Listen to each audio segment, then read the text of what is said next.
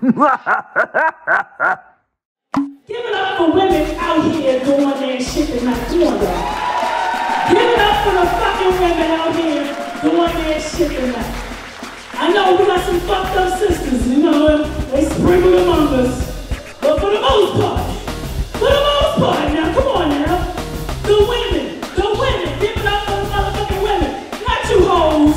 You hoes, you gotta stay back today. Hoes gotta stay back. This is the, we living in the season of hoes, man. Everybody wanna be a hoe. For real, everybody wanna be a hoe, everybody aspire to be a hoe. But you can't be a broke hoe, though. You get what I'm saying? It just don't make sense. Yet again, here with She Got Jokes Too, Volume 29, hosted by Netta Musu Reeves. I'm your host of the Red Carpet. This is obviously not the Red Carpet, but Mr. Three Keys. And I'm here with the extraordinarily beautiful, talented, extremely creative, a urban intellectual, which is what I would like to call her. Amen. And I just made that up.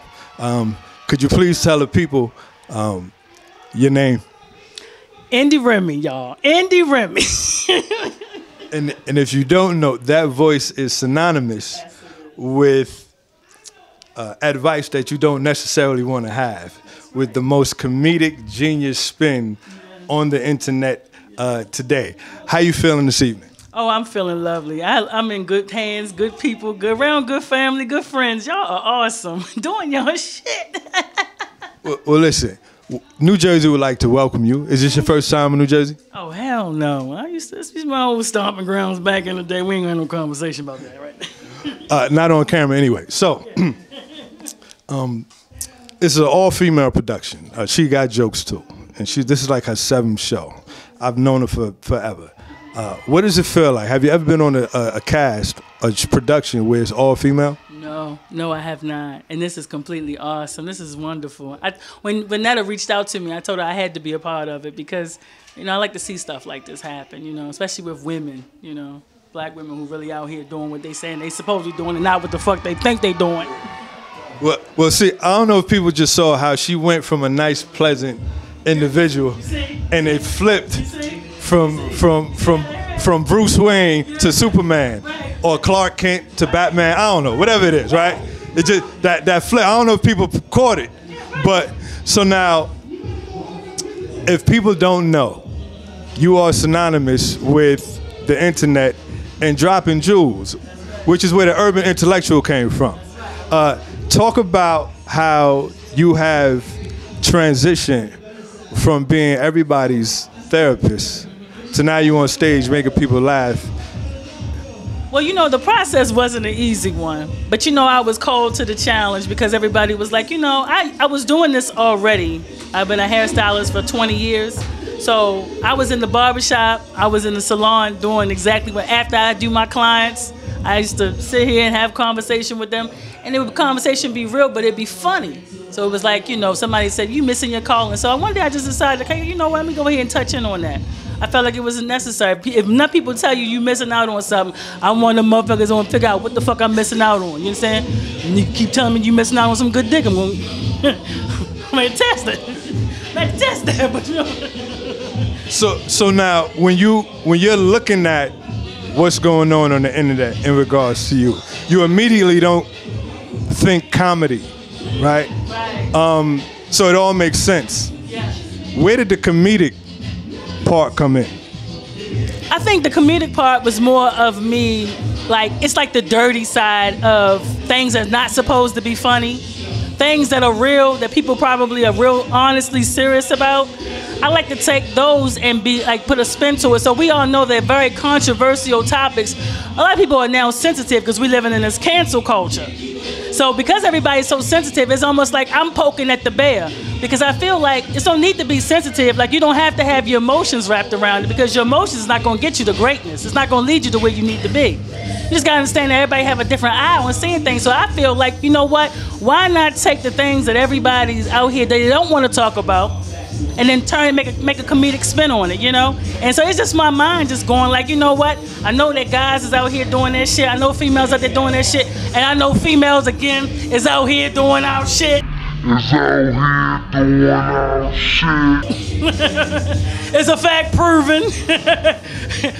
So it's a lot of, social media is really designed today for more of, it's geared towards women, So I can go on social media and find about 900 pages that cater to my likeness and the things that I want to hear. But I look at, especially men, heterosexual men, not homosexual men, but heterosexual men don't have that platform. They don't have that space to go to. They had it in Kevin Samuels, God rest his soul, he's gone. So you know what? It just seemed like, what better else than a woman who's a little easy on the eyes to do the job for y'all. So now you did mention Kevin Samuels, and I was gonna transition into that. Have you ever been compared or labeled the female Kevin Samuels? Has that ever come up? All the time. So I'm late to the game, and all the time. It was Kevin Samuels. They even told me I went to Kevin Samuels, his university. They said I went to the motherfucking university with the. It's Kevin Samuels, and then of course Richard Pryor's after that. Because they gave him, it's kind of like for both, But both of them pretty much, But Kevin Samuels, believe it or not, I thought Kevin Samuels was funny. He had a place in comedy for me. I'm for real, because the shit that he would say, the shit that he would do, it was fucking hilarious. I love the way how he used to just hang up on them bitches. Click up. So I'm gonna let you say the B word. I don't want to say it. I got 2 daughters. But so one question that I do remember writing down was, is your perspective from a educational standpoint, like did you go to college to study the human brain and to study humans and relationship, or is this just from life experience? Well, I did go to college and I do have a degree, but that was business, so no. I actually got this from just having conversations with people, like just doing my job that I always did for 20 years, having those real conversations. And those real conversations helped me to compartmentalize as far as like a type for that person, a type A, a type B, a type C, type personalities. And I just found that a lot of things was cohesive with certain personalities. People who did certain things, they lived certain lifestyles. Like everybody kind of did the same shit. And then my mind just started clicking. I said, okay, I got you figured out. I know who you are. I know your type of person. So when did that start for you to compartmentalize and determine what type A, B, C? I don't know shit about none of that. I don't even follow zodiac signs or none of that. And here go the real question. Do you need security when you walk around now? Because a lot of the takes that you have are extremely controversial. So are you the type of person to read the comments, and when you read the comments, do you say that, oh shit, I need to get some security? I ain't scared of none. Fuck you. Look at the camera. Fuck you gonna do about it? I ain't scared of a motherfucking person. Fuck you gonna do about it? I said what the fuck I said. I stand on who the fuck I am. That's my attitude. That's my attitude. But you know what? I get a lot of love when people see me on the street, including women, and I dig in their ass. You know what I'm saying? You see how women all came together? Because I'm not telling a lie. That's the difference. If I was telling a lie, they'd be like, that bogus ass shit. We don't even see where she going at with this, because this is not the truth. But it's the truth, and you can't run away from the motherfucking truth. You gotta acknowledge the fucking truth, right? No matter how I deliver it, I just happen to deliver it to your motherfucking ass. It's like no Vaseline. I'm going straight up in that motherfucking ass, straight up in that motherfucking.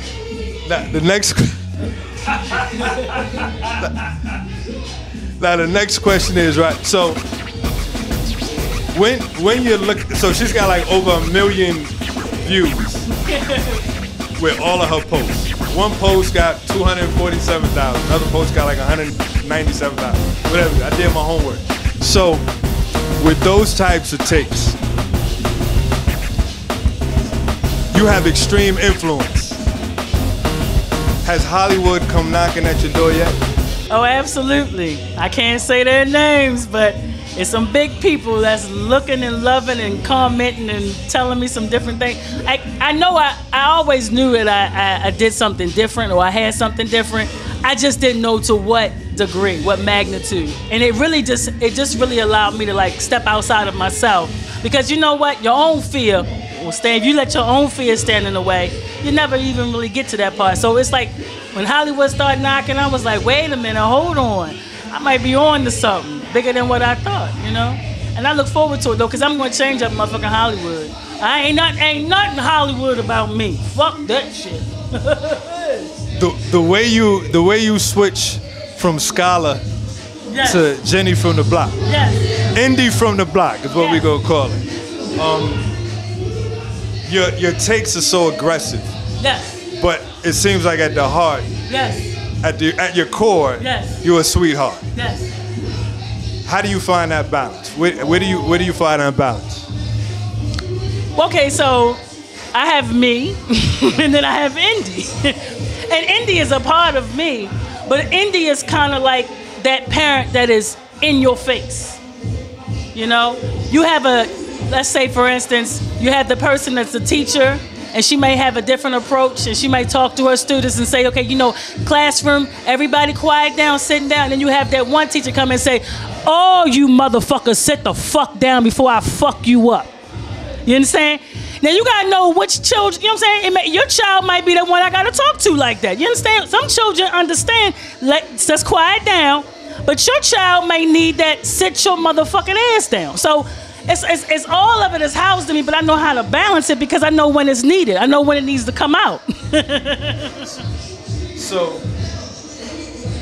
I can't believe, I could believe it because I literally thought, I was nervous to sit down and I'm like, man, you seem a little aggressive.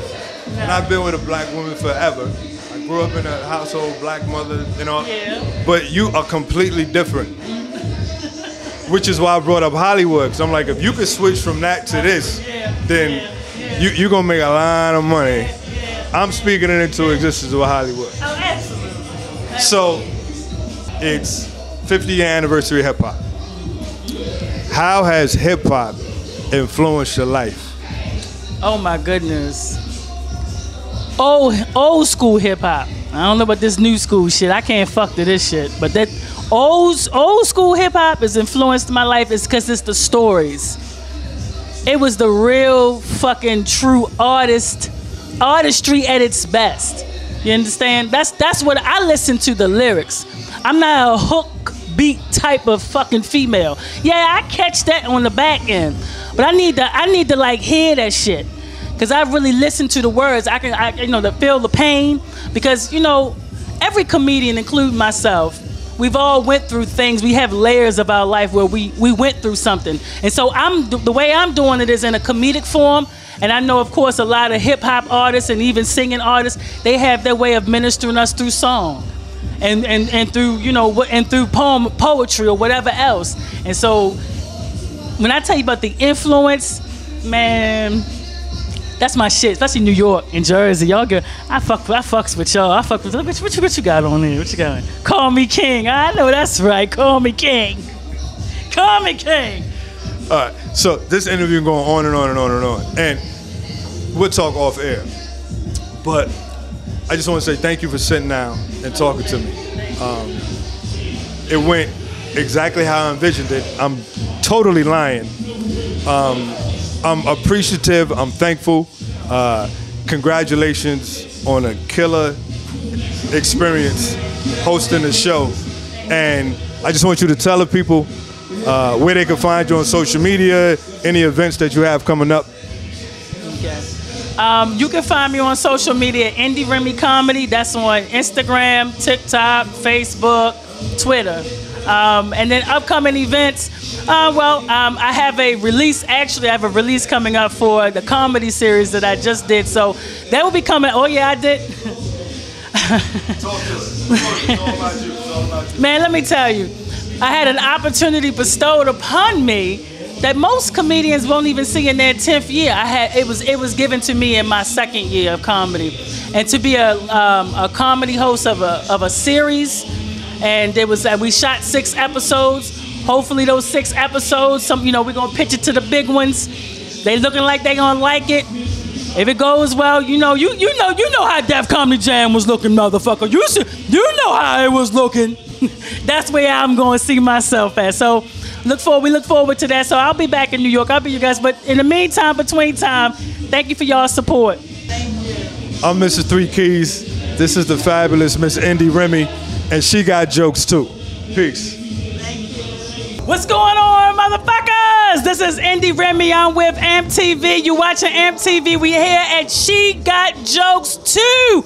What the whole fucking crew is going down, motherfuckers. We got female comedians that's talking that bullshit, okay?